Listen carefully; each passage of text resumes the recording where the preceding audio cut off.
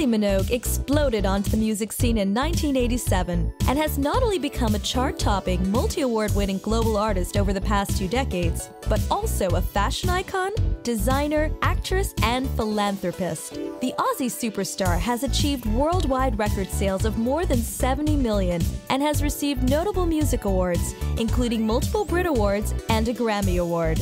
I think Kylie's legacy is that you can be famous, you can be successful, and you can still have a good time. Kylie is up there with the greats in the music industry. I mean, she's often compared to Madonna, and while you might call Madonna the queen of pop, she's definitely the princess of pop. In 2011, Kylie Minogue was inducted into the Australian Recording Industry Association Hall of Fame. Her first single, The Loco-Motion, spent 7 weeks at #1 on the Australian singles chart and became the highest-selling single of the decade in Australia.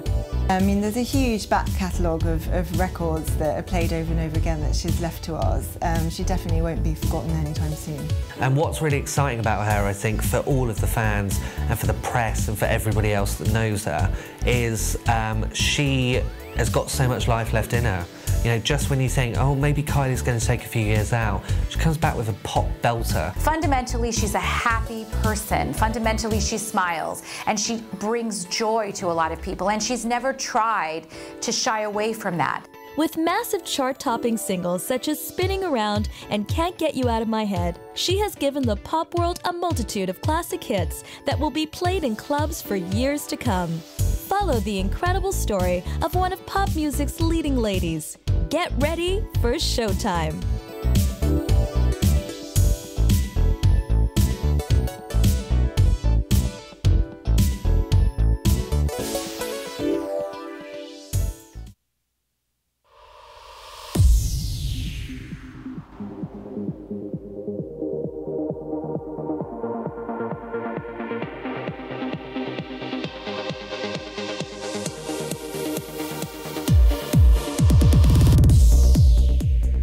Size Australian television, film, and music star has captivated the world with her staggering capacity for reinvention and captivating iconic pop songs. First introduced as Charlene, a lovable young mechanic on the Australian television soap Neighbours, she moved on to an outstanding and iconic music career, throughout which she also gained enormous public support and respect during her highly publicized battle with breast cancer. I think being a journalist on Fleet Street at the time when it was announced that Kylie had cancer, it was literally like, oh my God, you know, you don't ever think that's going to happen to somebody like her. She's an international star, she's a real hard worker, and she's just so nice, you know? It's that classic case of, oh, it'll happen to someone else. And it hit everybody really, really hard. But I think what we all learned from her cancer episode was the fact that she's a grafter. You know, this wasn't someone that was going to sit down and really play the victim. This was a girl that was going to get back up, she was going to get back on stage, and she was going to show us exactly what she was capable of. And it was so commendable how she handled it. She spoke out for a number of charities. You know, she really was that kind of poster girl for, this might happen to you in your life, cancer might strike you, but you can get back, you can turn your life around and you can get through it. And she proved that when she went back on stage with Showgirl. In March 2014, Kylie released her hugely anticipated 12th studio album titled Kiss Me Once. It was her first album since 2010 and her first under the management of Jay-Z's Rock Nation. Upon the album's release, Kiss Me Once was met with divided reviews from music critics, many of whom complimented Minogue's return to mainstream dance music and felt the album lived up to expectations. Into the Blue was the album's debut single and eventually managed to hit #1 on the US Hot Dance Club Songs chart. Kylie's 12th studio album was called Kiss Me Once, and in this record there was the song Into the Blue. This is a great, catchy tune. We see a very glamorous and sophisticated Kylie who's coming back from a party and at a party. She has great hair in this video, and once again we see her in that ever-present leotard, although it is draped with a certain amount of sequins and lace.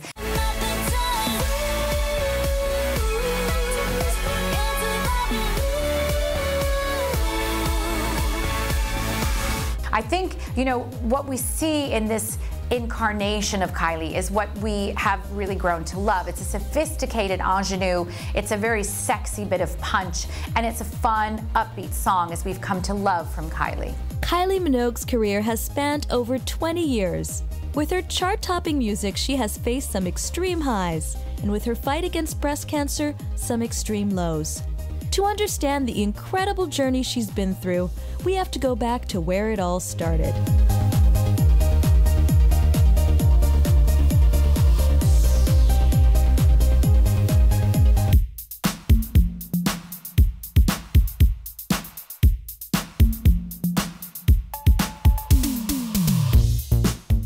Kylie Minogue was born on May 28, 1968, in the sunny city of Melbourne, Australia.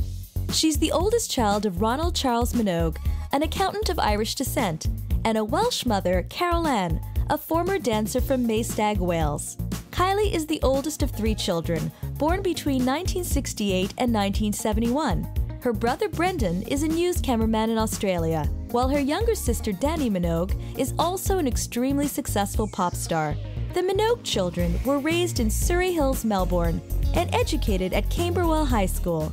From a very young age, both Kylie and her sister Dani, her younger sister, were really pushed into the spotlight. They both had aspirations to be singers and actors, and they both started very young. Kylie was only 11 years old when she first started making television appearances on Australian soap operas. I think the charm of Kylie Minogue is she was really the girl next door. She was the girl that you literally could have at the end of your garden, and she could be your friend. She was friendly, she was cute, there with her perm, she tied up her little shirt, she had the pull-up jeans. She was pretty much the golden girl of Australia, and I think from the get-go, the UK just took her into their hearts. The Minogue sisters began their careers as children on Australian television.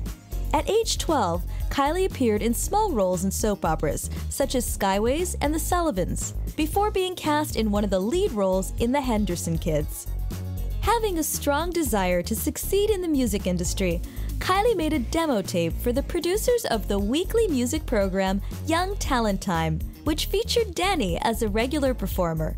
But really, it was Dani who was the big star at the beginning. Dani was appearing on a big television show in Australia where she was singing and she was acting. And Kylie, although she was eventually invited to perform on the show, was not invited to be a regular cast member. So for a long time while they were children, despite the fact that Kylie was the oldest of the 3 Minogue children, she was really in the shadow of her sister's career. Dani's success was overshadowing Kylie's acting achievements until Kylie was cast on the soap opera Neighbours in 1986 as Charlene Mitchell, a schoolgirl turned garage mechanic. When Kylie landed the role in Neighbours, this was the beginning, really, of her career. It launched her into the stratosphere in terms of fame.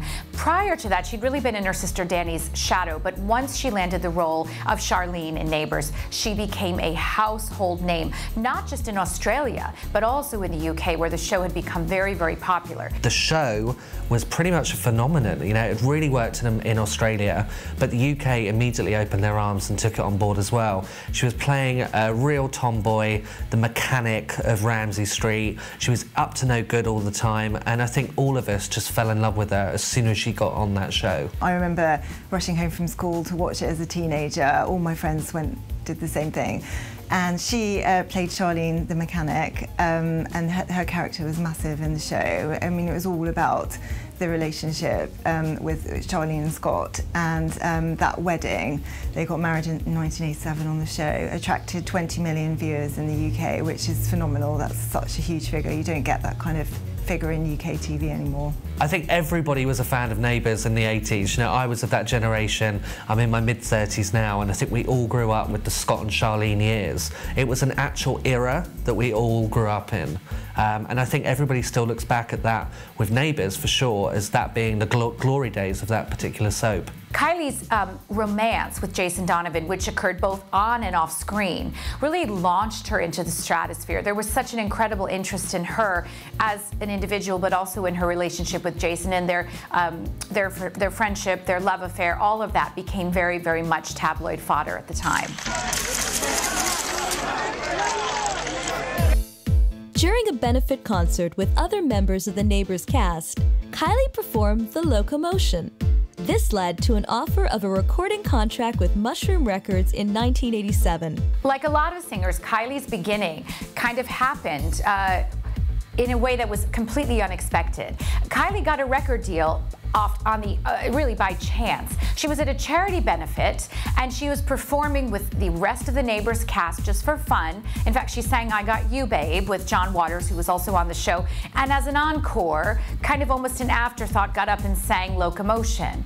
Well, there was such a reaction from the crowd, which absolutely loved it, that she signed a record deal the next day and actually went on to record that song, Loco-Motion, which became a massive #1 best-selling hit for her. It's just funny that she didn't intend to get this record deal in that way. She was having a laugh. She was at a charity benefit. There was certainly no sense of an audition about it. And yet it was the spirit of that performance, her obvious talent, the fact that she always wanted to sing, that obviously came through and got her that deal. So the video to Loco-Motion was fantastic because it was just absolutely quintessentially 80s. Everything about it was 80s, from the gold hoop earrings, Kylie's obviously permed, frizzy hair, she wore rah-rah skirts, she wore the kind of Jane Fonda workout type of gear that we used to sing in the 80s. There was graffiti everywhere. It was just fantastically sort of a slice of 80s pop like you've never seen before.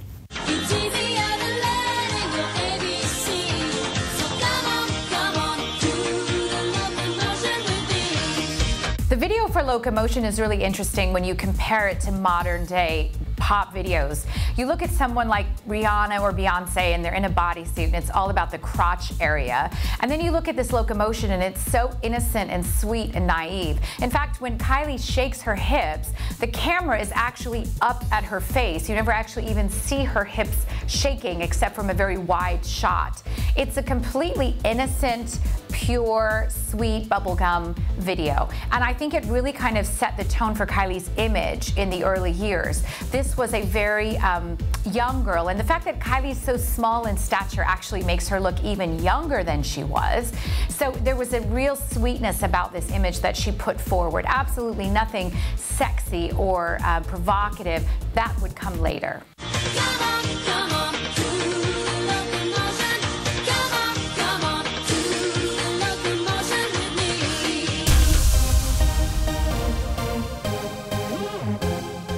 British music producers Stock, Aitken and Waterman were so impressed by the Australian beauty that they decided to make her a star. Her string of successful hit singles took off with the release of I Should Be So Lucky from her debut album, Kylie.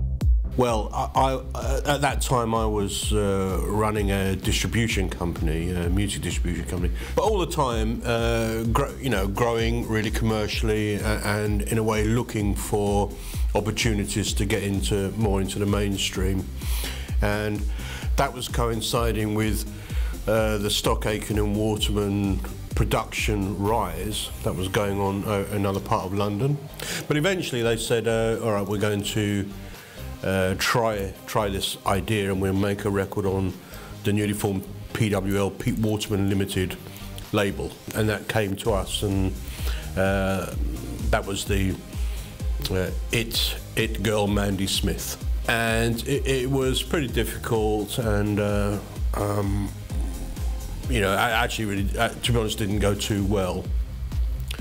So I was kind of begging PWL then to try us with another record, and their general manager called me for lunch, and I went to lunch, and he had arrived with Simon Cowell, and they were they're very excited, and they were saying to me, don't worry about what's gone on with Mandy and whatever, because now we're going to dish up this is your moment, you're going to get the big one, and I went, oh, great. And they came up with this name, Kylie Minogue. So they played the record, which was I Should Be So Lucky. And we then put it on the phones. Our mission was then to sell it into retail, and they didn't want it.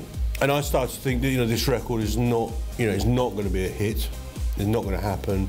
I was then in Cannes, if you like, the record version of the Cannes Film Festival, and I was sitting there with Simon Cowell, who was also going through a fairly bad time, and he was saying to me, "How's it going, George?" I said, "Well, it's going pretty badly. I mean, I think I think we're dead in the water actually with it." I came back from Cannes. I got into my car at Gatwick, and the driver had Radio 1 on.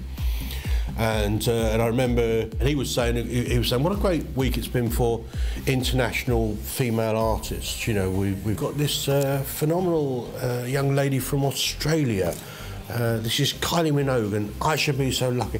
On the radio, I was sitting in the back of this car going, "Oh my God, this is our record!" And of course, that changes the mood, that changes everything. And that record just went, 5,000. 50,000, 500,000, and suddenly it was number one, and it was the biggest selling record, not by our standards, by anybody's standards. It was just gigantic. You can't explain how big that record was, and in a way that was, that was kind of where she came into my life, and I met her and I recognised immediately that although she was this tiny waif-like, pop star then, but she had a dynamic about her, a really, pointed head-on. She really did understand what she was doing. The music video for I Should Be So Lucky is really amateurish if you compare it to music videos today. It's like a one camera, you see her in different positions in the room, a couple of outfit changes, but again, it's very sweet and very innocent. Kylie Minogue has been compared to Marilyn Monroe because even when she's being provocative, there's a sweetness and an innocence about her. In I Should Be So Lucky, you can really see that innocent, sweet side of Kylie Minogue. Even when she's sitting on a bed in a nightdress, what looks like a nightdress, she still seems miles away from being in any way provocative.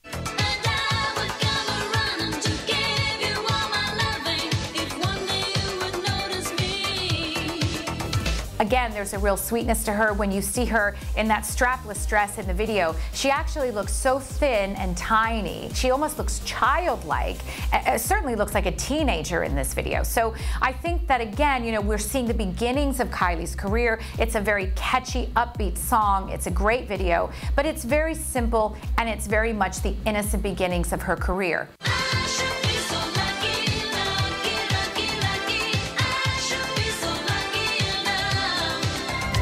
I think the video for I Should Be So Lucky was one of those iconic moments for every pop fan. We were watching her in the bath with the bubbles blowing around, and it was very mincy, wasn't it? It was obviously really cleverly aimed at the gay market, and what was really interesting was there was a time when she wasn't really that welcoming about the fact that she'd been with Stock Aitken and Waterman for that long. But recently on the Kiss Me Once tour, she revisited that and she recreated the bath scene. And I think everybody kind of went, actually, that's really cool. To go back and go, yeah, it was cheesy, it was pop, blah, blah, blah. Pete Waterman was telling me to do this, that and the other. But it was kind of cool, and we want those memories because we all grew up with them. The song I Should Be So Lucky has an interesting story about its beginning. Kylie had gone to the UK to have a very important meeting with a record label, but actually they forgot that she was coming. They really didn't have her on their radar, and while she was waiting outside the studio to take the meeting, they actually composed the song I Should Be So Lucky. So when Kylie walked into the meeting and she got signed to the label, they told her, "We've already got your first song." Everybody around the globe was talking about this person. Meanwhile, she was obviously on Neighbours as well, having a full-time TV job, thrown into the pop world. It was hard for her. She was having to juggle a lot, and that overnight success was something that she seemed to easily just sail into.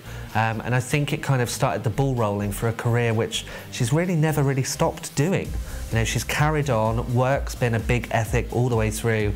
She doesn't want to just float through the industry. She's going to work hard to get where she wants to get. And this was an album of really dance-oriented pop tunes. Now, this album did really well, particularly in the US. It went to gold. This was the first time for Kylie to have a gold-selling record in the US, and the single The Loco-Motion hit the top of the charts. The album also did incredibly well in the UK. It spent more than a year on the UK album charts, including several weeks at #1.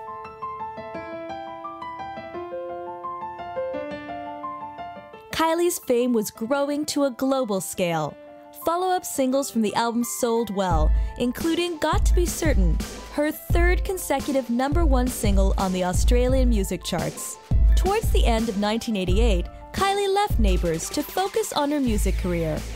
Kylie also collaborated with her then-boyfriend and Neighbours star, Jason Donovan, for the song Especially for You. It peaked at #1 in the UK and sold almost 1 million copies. Kylie's second album, Enjoy Yourself, was released in October 1989. The album was a success in the UK, Europe, New Zealand, Asia, and Australia. The album spawned #1 singles Hand on Your Heart and Tears on My Pillow. Despite the album faring well in many countries, it failed to sell well throughout North America, and Kylie was dropped by her American label Geffen Records. After the release of her second album, Kylie decided to return to her acting roots and went on to star in the film The Delinquents in 1989. The movie was poorly received by critics, but it proved popular with audiences. In the UK, it grossed more than £2 million, and in Australia, it was the fourth highest grossing local film of 1989 and the highest grossing local film of 1990, proving that Kylie was a popular movie star as well as a pop star. Kylie's third album, Rhythm of Love, was released in November 1990. The album presented a more sophisticated and adult style of dance music, and also marked the first signs of her rebellion against her production company team. Kylie was really one of those artists that started off so clean cut. So I think when Rhythm of Love came out, it was a real chance for her to, a bit like what Miley Cyrus has done recently, remind everyone that she was growing up. You know, she was getting into her early 20s. She wanted to start being a bit more adventurous. The outfits were shorter. There were the hot pants. There was the Better the Devil You Know video. Everything was getting a little bit raunchier. We weren't seeing a full-blown, sexual Kylie erupting, but what we were seeing was her starting to, work out what kind of a woman she was going to be as she developed.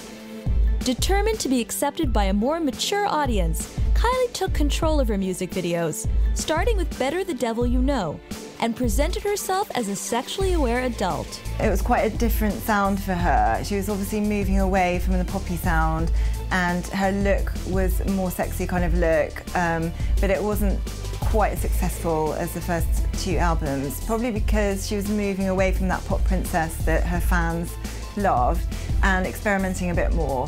One of the biggest hits from that album was Better the Devil You Know, and in the video you see her looking a lot more sexy. I mean, in one of the looks she's flashing a lot of midriff, she's got straightened hair, she's really sort of playing up to the camera, being sexy.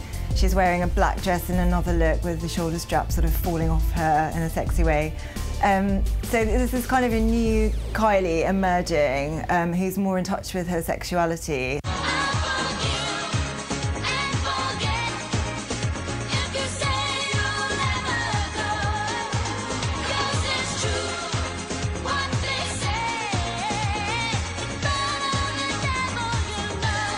You can see her beginning to try to change her image and try to show the world that she's very much a sexual being and she's very much grown up. And of course, around that time, she was dating Michael Hutchence, who arguably was the love of her life.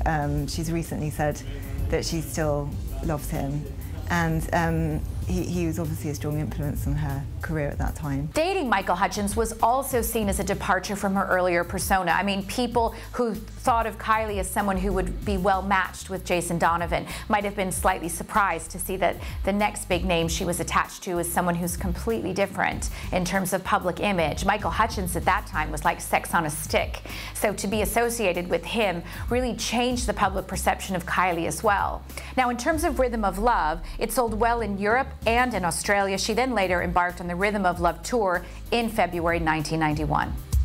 Kylie's fourth album, Let's Get To It, was released in October 1991, and it reached number 15 on the UK Albums Chart. It was her first album to fail to reach the top 10. While the first single from the album World Is Out became her first single to miss the top 10 of the UK Singles Chart, subsequent singles, If You Were With Me Now and Give Me Just a Little More Time, reached the top 5 respectively. At this point in her career, Kylie had fulfilled the requirements of her contract and elected not to renew it. She later expressed her opinion that she was stifled by her producers, Stock Aitken and Waterman, claiming that she felt like a puppet. Kylie's fourth album, Let's Get To It, really shows that she's starting to feel unhappy at her record label. There's something that comes through this album which is reflective, I think, of how she says now she felt at the time, which was like a puppet being pulled on the strings by her record producers at the time, who were Stock, Aitken, and Waterman. You can tell she's not totally excited about this record, and in fact, it was the only one of her records up to this point that didn't make it into the top 10. I think there was something about this project that from the beginning was a bit doomed. Kylie knew she wanted out of her contract and she knew that she was unhappy, but she was obligated to make this fourth album, so she did it. But there's not the same kind of joy and excitement in this project that you can feel on some of the others. I think for Kylie it was quite important that she spent all of her kind of formative years with Stock Aitken and Waterman, and she realised that, you know, she did want to go outside the line. When she was with the guys producing, it was, you're doing this, you're staying in this bracket, don't move outside it. But let's be honest, she's Kylie Minogue, she wanted to paint outside that line. So she left, she got up and she went, no, I've got to do something different. And that was a big deal for her, because I think that really formed where she was going and how she was going to experiment with her career. That's when Deconstruction Records came along, and it was all about her having a sexual awakening and realising that she was a strong woman and she wanted to be in control of her career. Kylie was now gaining more media coverage than ever and was signed to a new record deal with Deconstruction Records. Her latest record deal was highly touted in the music media as the beginning of a new phase in her career. Her fifth album, titled Kylie Minogue, was released in September 1994 and managed to sell well in Europe and Australia. The lead single, Confide in Me, spent 4 weeks at #1 on the Australian Singles Chart.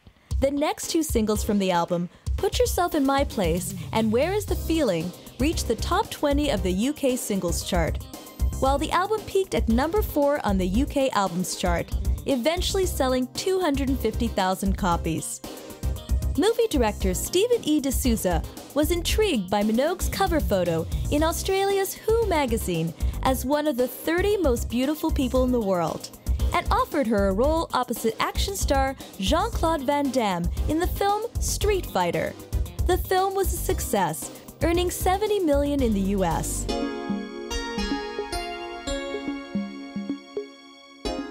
By 1997, Kylie was in a relationship with the French photographer Stéphane Sednaoui, who encouraged her to develop her creativity. I think when Kylie started dating Stéphane Sednaoui, it was the time in her life where she really wanted to experiment. So he came along just at the right time. He was obviously a very artistic guy. He was very interested in Japanese arts and culture, and she was guided by him to become more creative and experiment. Not necessarily, that didn't really produce hits necessarily for her, but it was a time in her career when she was just exploring herself a bit and moving away from manufactured pop. Inspired by a mutual appreciation of Japanese culture, they created a visual combination of geisha and Magna superheroine for the photographs taken for her sixth album, Impossible Princess. The album was mostly a dance album. However, Kylie had to counter suggestions that she was trying to become an indie artist. Acknowledging that she had attempted to escape the perceptions of her that had developed during her early career, she commented that she was ready to forget the painful criticism and accept the past, embrace it, and use it. Stefan Sednoui, collaborated with Kylie on her album, and you can really see some of the influences there. They did a song together called German Bold Italic, where he actually directed the video, and it's one of Kylie's strangest videos. She's dressed up as a geisha in the middle of Times Square, and at the end she's being led around with a dog collar by some Japanese tourist or something. It's a very strange video, and she was trying to show something about the geisha and make a statement about potentially like women's enslavement to men or whatever she was doing, but it ends up really coming across as a bit odd. It's certainly not what people wanted to see from Kylie Minogue Pop Princess. And it's interesting because the album was actually titled Impossible Princess, and I think Kylie was trying to be more experimental and to say to people that it's impossible to be the pop princess all the time that you want me to be. He really taught her that she could do whatever she wanted. You know, she'd been this puppet of pop for quite a long time. It was like, right, you're gonna perm your hair, you're gonna be in that little cutesy outfit and be the girl next door. But Stefan was like, well, no, you can be a geisha girl, you can turn it around and have glitter everywhere, you can have feathers, you can, you know, start looking really overtly sexual. And let's be honest, it was kind of the right person to just push her into that direction and just see what she was going to do.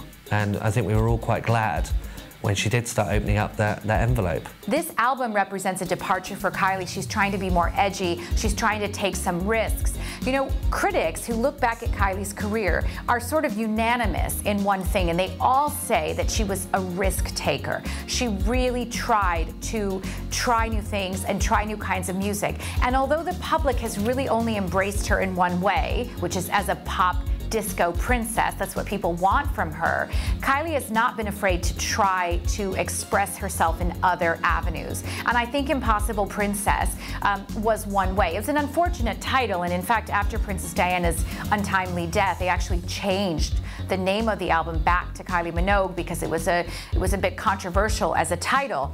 Everything about this project, though, was doomed in terms of critical appeal. It did spend 35 weeks on the chart in Australia, but you have to remember, in Australia, Kylie could do no wrong. Whatever Kylie did, she could sing the phone book, was going to end up on the charts in Australia. But around the world, this project was not really embraced, either in Europe or in the US. People didn't want this expression of Kylie Minogue. They wanted their little perfect princess put back in her box. The music video for Did It Again paid homage to her earlier incarnations. The album was a huge hit in Australia, where it spent 35 weeks on the album chart. So in the music video for Did It Again, Kylie's sort of experimenting with all her different personas. You see her in front of a kind of usual suspects backdrop, like you'd see in a prison. And there's kind of cute Kylie, indie Kylie, sexy Kylie, and they're all kind of pushing each other out the way and singing a few lines. And she's obviously looking at herself there and all the different guises that she's been, and showing her fans that she recognises she's gone through lots of transitions in her career. We had mischievous Kylie, we had indie Kylie, we had cute Kylie, we had a lot of Kylies, and I think what she was trying to show was that she's a lot of people inside there. You know, we all thought we knew her, but she was looking minxy. You know, this was a girl that was ready to wear hot pants, heels, and looked like she was going out in the town and she wasn't going to come back till dawn.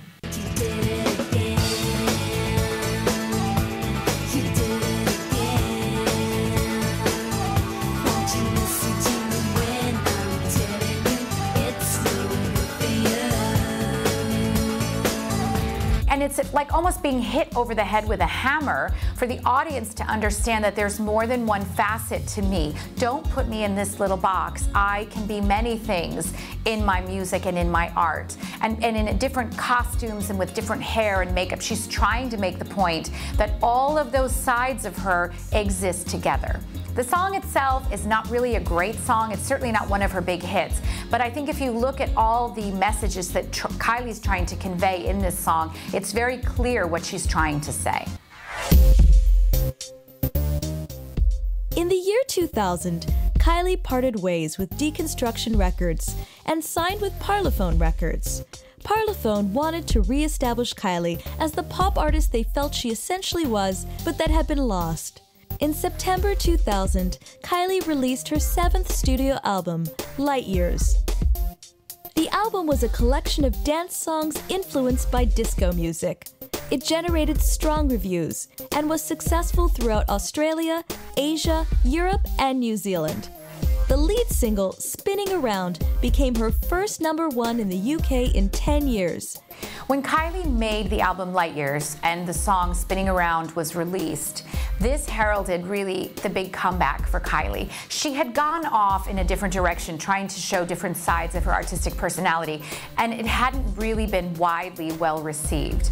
By making Spinning Around, she gave the public what they wanted, which was a very sexed up version of their sweet pop princess. What you see in the video for Spinning Around is a very sexual Kylie. She's showing off her body from literally every angle. I think for the fans, Light Years was one of those fantastic moments because it was really centred at the gay market. It was, you know, the gay men loved it. It was perfect.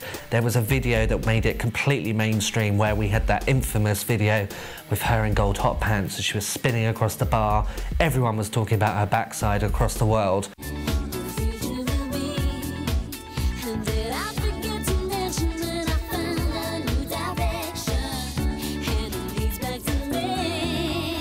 I remember when I first saw it and thought, wow, she looks amazing, wearing those gold hot pants, writhing around on the top of a bar.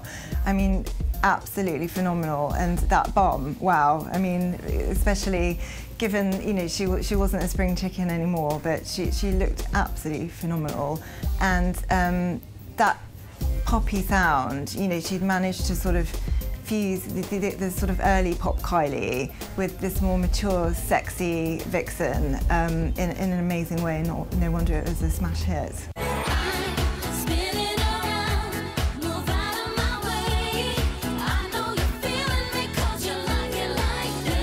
She looks incredible, she looks amazing. But throughout this very graphic display in some ways, there's an innocence and a sweetness. You know, Kylie has been compared many times to Marilyn Monroe, and I think what they have in common is that even when they're being sexy and provocative, there's still something very innocent and sweet about the image that they're putting across. And that really shines through in Spinning Around. You know, Kylie is in incredible shape in this video. She's wearing tiny, tiny costumes. She's dancing provocatively. And this is really one of the first times we've seen her shot from below the waist in some of these outfits. This is by far her sexiest video to date.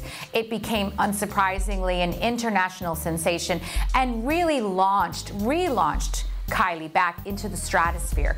There were a lot of people, like particularly in the US, who didn't really know who Kylie Minogue was. But when this song came out, despite the fact that she had been famous now for like a decade, when this song came out, they were for the first time introduced to the global superstar that she was. It also featured a couple of songs. She'd done one with Robbie Williams, which he'd sung on as well, for Your Disco Needs You. And I think as a whole, Light Years was classic pop. You know, it went into every bracket. It was one of those albums that was always on in the background. And I think she'll still look back at that and be very proud of it. At the 2000 Sydney Olympics closing ceremony, Kylie performed ABBA's Dancing Queen and her single On a Night Like This. She then embarked on the On a Night Like This tour, which played to sellout crowds in Australia and the UK. The tour incorporated burlesque and theater, and was also influenced by Fred Astaire musicals of the 1930s. She was praised for her new material and her reinterpretation of some of her greatest successes. In October 2001, Kylie released her 8th studio album, Fever. The album contained disco elements combined with 1980s electropop and synth pop. It reached #1 in Australia, the UK, and throughout Europe, eventually achieving worldwide sales in excess of 8 million. The album's lead single, Can't Get You Out of My Head, became the biggest success of her career to date, reaching #1 in more than 40 countries and selling over 5 million copies. And this album had a lot of disco influences. It was kind of heavier on the disco than the pop. This album really cemented her place as a gay icon and was repeated again and again in nightclubs and gay clubs as well. and she really started to build her gay fan base with this album. Her song, Can't Get You Out of My Head, somebody once told me was David Beckham's favorite music video ever, and it's really no surprise. Kylie looks incredible in the video. She shows off incredible legs, and she was becoming increasingly famous for her little bottom. Before Kim Kardashian, before Nicki Minaj, there was Kylie Minogue, and Kylie's bottom was the subject of a great deal of admiration from men and women around the world. You know, it felt really very forward-thinking. It felt like it was very futuristic. It was featuring a really, you know, brilliant hooded kind of dance moves, everything like that, the robots.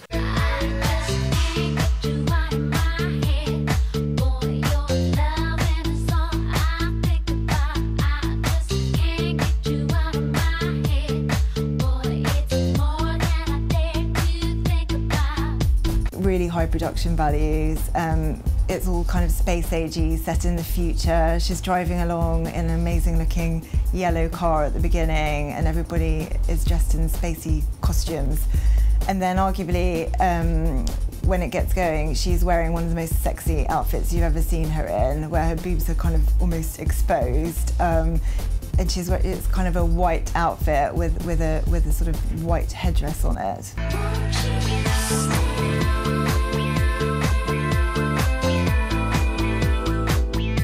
Can't Get You Out of My Head was an instant classic, and I think that's why it worked. Amazing song written by Kathy Dennis, and just a perfect opportunity for Kylie to take advantage and use every aspect of that song to leap her around the world. Following extensive airplay by American radio, Capitol Records released the song and the album Fever in the US in 2002. The album debuted in the Billboard 200 Albums chart at number 3, and Can't Get You Out of My Head reached number 7 on the Hot 100. At this point, Kylie had established a presence in the mainstream North American market, particularly in the club scene. The song, which was voted all over the world as the catchiest song, the song you literally could not get out of your head, in numerous poll after poll. Everyone loved the song. It was heard. It got a lot of radio play, particularly in the United States, and it really cemented Kylie's position at the top. There'd been a lot of talk about whether she could break America, but it's not quite easy. You have to put your time in there. You have to go out, you have to do all the clubs, all the live stuff, and you have to really work to get fans. She was Kylie Minogue. She was massive in Europe and Australia, but this was a moment where the right song created the right buzz. Can't Get You Out of My Head opened so many doors to North America. She eventually ended up going out there with the Fever album and touring, and it was great to see, because it was clearly something for somebody so, you know, not desperate, but, you know, she had a real work ethic, and she wanted to crack every part of the world. It was a real moment where she could go, oh, finally, I've got in there. It was around the time of Fever that Kylie started to be called pop princess. You know, Madonna has been long seen as the queen of pop, but it was around the time of Fever that Kylie started getting the moniker pop princess, and it really kind of stuck after that. You know, whereas Madonna can often come across as quite full of herself and even humorless, Kylie always came across as happy, as joyful, as having a lot of fun. And I think that really resonated with people, and particularly her gay fan base, which fell madly in love with her after Fever. In 2003, she received a Grammy nomination for Best Dance Recording for Love at First Sight, and the following year won the same award for Come Into My World. It seemed nothing could stop Kylie from releasing a new album every few years. In November 2003, she released her 9th studio album, Body Language. The sales of the album were lower than anticipated after the success of Fever, though the first single, Slow, was a #1 hit in the UK and Australia, and also reached #1 on the club chart in the US, and it received a Grammy Award nomination in the Best Dance Recording category.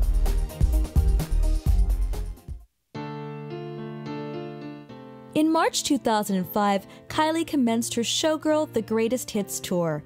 After performing in Europe, she traveled to Melbourne, where she was diagnosed with breast cancer. It was a shock to her. She was a very, very healthy young woman. She certainly did not anticipate this diagnosis, and subsequently was forced to cancel her tour. She sought treatment initially in Australia, and then later she moved to Paris, where she underwent chemotherapy in Paris. Kylie was a fighter from the very beginning, and she was determined not only to beat cancer, but to get back on stage. There were a lot of people at the time who were encouraging Kylie to take a significant amount of time off. But William Baker, a longtime collaborator who knows Kylie probably as well or better than anyone, said at the time that, you know, some people are going to recover better resting, some people are going to recover better on stage. Kylie was the latter. Kylie was the kind of person who got energy from the love of her fans and from performing. Remember, Kylie is someone who'd been performing since the age of 11. It was like second nature to her. So taking such a long break out of the public eye and off stage was actually hard for her. And she was working towards the day when she could get back in front of the people and the cameras. During the early months of 2006, the media began reporting Kylie's upcoming projects and general improvement in her health. Kylie resumed the Showgirls The Greatest Hits Tour in November 2006 with a performance in Sydney. Her dance routines had been reworked to accommodate her medical condition, and slower costume changes and longer breaks were introduced between sections of the show to conserve her strength. The media reported that Kylie performed energetically, with the Sydney Morning Herald describing the show as an extravaganza and nothing less than a triumph. She battled the whole thing with such dignity, and it's been said that her having breast cancer has really encouraged younger women to go for more tests, and it's really raised awareness, and she's done a lot for breast cancer charities since then as well. In November 2007, Kylie Minogue released her 10th studio album and much-discussed comeback album titled X. X and the lead single, Two Hearts, entered at #1 on the Australian Albums and Singles chart, respectively. In the UK, X initially attracted lukewarm sales, although its commercial performance eventually improved. This was kind of an electro-pop album, which Kylie put out there to kind of herald her return into the public eye. It was criticized at the time by reviewers because of the fact that it didn't address at all what she'd been through the past year and two previously. There was no reference to the cancer, there was no reference to overcoming cancer. It was a pure pop album that didn't really resonate with anything that people knew that she had been through. I think X was one of those moments in Kylie's career where we were all a bit like, oh, we were expecting so much more. You've got to look at it like this. When she's at her best, there's heartache or there's problems behind the scenes. So I guess we all thought, okay, she's been going through cancer, she's going to really come back fighting. It just didn't really react with fans that well. It was fine, it was so good to have her back. I think everybody was really behind her, but it wasn't light years. It wasn't a can't get you out of my head moment. It was the album that was just the in-between greatness. Because she's such a public persona, I think people wanted Kylie to express something about what it was like to go through breast cancer and come out of it. But instead, Kylie went back to what Kylie does best, which is put a very light-hearted spin on pop music. So she was criticized, but at the same time, this is what she wanted to say. Maybe she didn't want to dwell on that very difficult time period, and you can't really blame her. The album X didn't do incredibly well. It did well in Australia, as all of her albums do, but in the UK and in the US, there was a very lukewarm response. In May 2008, Kylie embarked on the European leg of the Kylie X 2008 tour, which was her most expensive tour to date, with production costs of $10 million. In September of that year, she made her Middle East debut as the headline act at the opening of Atlantis The Palm, an exclusive hotel resort in Dubai. And from November, she continued her Kylie X 2008 tour, taking the show to cities across South America, Asia, and Australia. The tour visited 21 countries and was considered a huge success, with ticket sales estimated at $70 million. Coming off of her major tour in 2008, Kylie began another very high-profile romance with a very handsome and much younger Spanish model called Andres Velencoso. Kylie and Andres had a very seemed to be a very romantic courtship. All of a sudden, out of nowhere, she's dating this guy that she met through work, through mutual friends. Very little was known about him, but he was very tall, very handsome, very dashing, and made no secret of his desire to protect her. Between 2008 and 2013, Kylie and Andres appeared to be very happy. There were never any rumors of problems. There were never any cheating, any kind of cheating rumors, anything like that. They seemed to be a very happy, loving couple, and Andres appeared to be making her a very happy woman. You know, as we were all thinking, oh, it's going to finally work. She's finally going to get up the aisle and, you know, hopefully settle down and have some sort of children. It just faded like all the rest. Some people will speculate, and the reports that came out said it was because of her work ethic and the fact that she's never really going to be able to go, I'm not touring anymore, I'm going to stay at home and become a mum, or, you know, settle down. That's not part of her life. You know, she's worked really hard for where she's got, and I think that might have, looking outside, looking in, always meant that the guy comes second to what her job is. Their split in 2013 was not a shock to those who followed the couple, however, because they had not been seen together for some time before. I think with a lot of very high-profile romances, when you have two people who are in a similar field, both trying to achieve their career ambitions, it's very difficult to find the time to make a relationship work and just be in the same place at the same time. And I think for a lot of couples, like a lot of couples, Kylie and Andres struggled with this. In July 2010, Kylie Minogue released her 11th studio album, Aphrodite. The album received favorable reviews from critics, and it debuted at #1 in the UK, exactly 22 years after her first #1 in the UK. The album's lead single, All the Lovers, was a success, and it became her 33rd top 10 single in the UK. So in All the Lovers, another very sexy video from Kylie, where there are just piles and piles of bodies all lying on top of each other, really, writhing around sexily. The video was sensational as well. It was shot in America, and it had all the people coming up on, you know, getting to the top, and Kylie was there, everyone's swaying.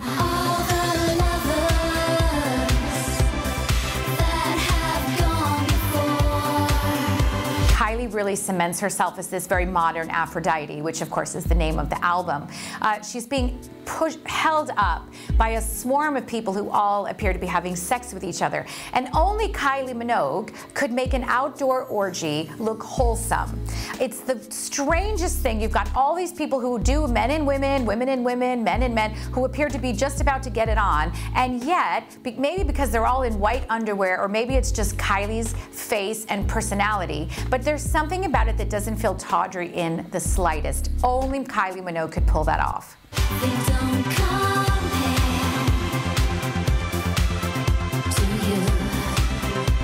When you hear that song now, you just can't help but sing along, and I think it's become a real song that in her live performances we all look forward to. It was a definite return to pop form for Kylie. Subsequent singles from the album Get Out of My Way, Better Than Today, and Put Your Hands Up failed to reach the top 10 of the UK singles chart, but they managed to top the Billboard Hot Dance Club Songs chart in the US. In 2012, Kylie began a year-long celebration for her 25 years in the music industry, which was often known as K25. The anniversary started with her embarking on the Anti-Tour, which featured B-sides, demos, and rarities from her music catalog. She then released the single Time Bomb in May, the greatest hits compilation album The Best of Kylie Minogue in June, and the single box set K25 Time Capsule in October. Along with this, she also performed at various events around the world, including Sydney Mardi Gras, Queen Elizabeth II's Diamond Jubilee concert, and BBC Proms in the Park London 2012.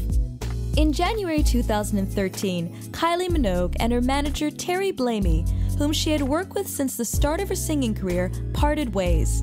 The following month, she was signed to Jay-Z's Rock Nation for a management deal. This was Kylie reinventing herself yet again. I think Kylie has understood what a lot of big stars do understand, which is that you have to keep moving, you have to keep changing. It's like a shark. If it stops and it stands still, it dies. And I think if you want to be relevant culturally, if you want to make a difference, you have to keep reinventing yourself. It's something that Kylie has learned from Madonna, and she's absolutely credited Madonna for some of what she's taken from her. But I think in terms of Kylie, she's always been a risk taker. Signing up with somebody like Jay-Z and his Roc Nation management was a way for Kylie to step out again and try something new. And of course, it did lead to her next album and collaborations with people like Pharrell Williams, who again would be a not typical person you would expect to collaborate with Kylie Minogue. But it's an attempt on Kylie's part again to show that she can do anything.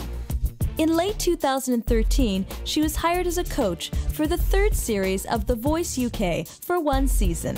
I think Kylie signing up for The Voice was quite a strange move in some ways, because obviously we've seen Danny on X Factor and she'd done really, really well. But this was Kylie, you know, Kylie was the pop princess that was still on stage, still selling out arenas and stadiums all over the world.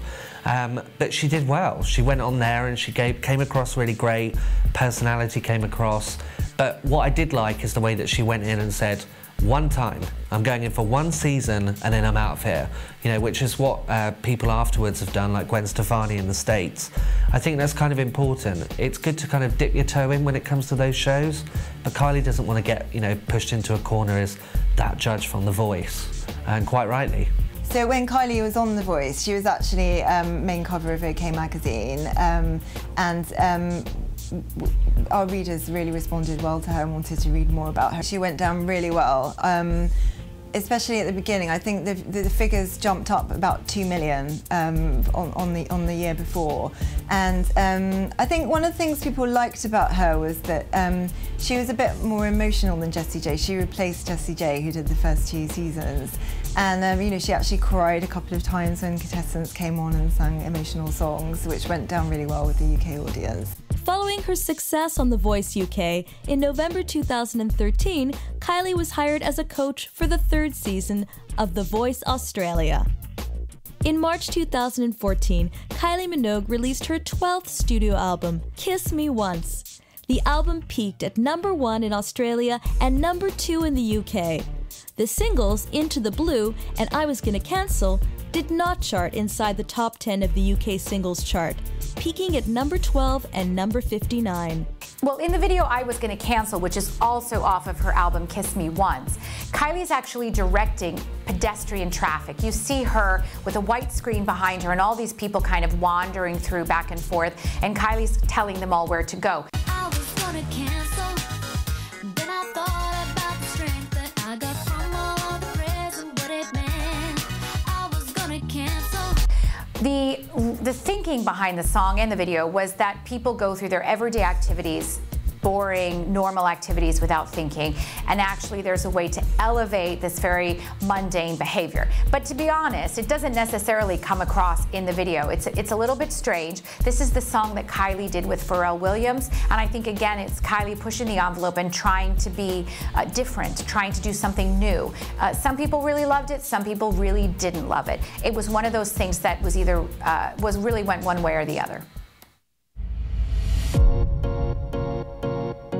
Kylie Minogue has had a career that can only be described as remarkable. Since her debut single, Loco-Motion, she has propelled herself to the top of the music industry with countless #1 albums and hits. I think Kylie's legacy is that you don't need to take yourself terribly seriously and you don't need to suffer through your art. Art can still be art, and it can be pleasant and interesting and provocative and also happy. Kylie Minogue has never strayed away from her fundamental core persona, despite all the inventions and reinventions that she's done. Fundamentally, she's a happy person. Fundamentally, she smiles and she brings joy to a lot of people, and she's never tried to shy away from that. Kylie's always going to be our princess of pop, you know. Madonna's obviously the queen, but Kylie is not far behind. And what's really exciting about her, I think, for all of the fans and for the press and for everybody else that knows her, is she has got so much life left in her. You know, just when you think, oh, maybe Kylie's going to take a few years out, she comes back with a pop belter The live shows are still up to scratch. They're still pushing boundaries. And I think we're all sitting there waiting for the next phase. You know, Kylie was soundly criticized when she made her first album following her breast cancer for making it too trivial and not addressing her battle with cancer. But you know, I think what those people fail to understand is that that's not who Kylie Minogue is. Kylie Minogue feels, I believe, that her role is to make people happy, to get people on the dance floor, and to make people smile. And throughout her entire career, that's what she's done, and that's what I believe she will continue to do. Well, Kylie recently said that she would like to have children. Obviously, her sister Danny has had a child. She's got a nephew now she absolutely adores, and she did recently say, though, that she's beginning to accept that that having children might not be on the cards for her. She doesn't seem to have found anyone that she wants to settle down with, so she might be sort of ruling that out. I do think she'll carry on making music, and I do think that she'll carry on experimenting and trying to work with new collaborations. Whether she'll achieve anything like the success of Can't You Get You Out of My Head Again, who knows? She has passed every obstacle that's been put in front of her with a burning desire to come out on top. She is Australia's queen of pop. She is Kylie Minogue.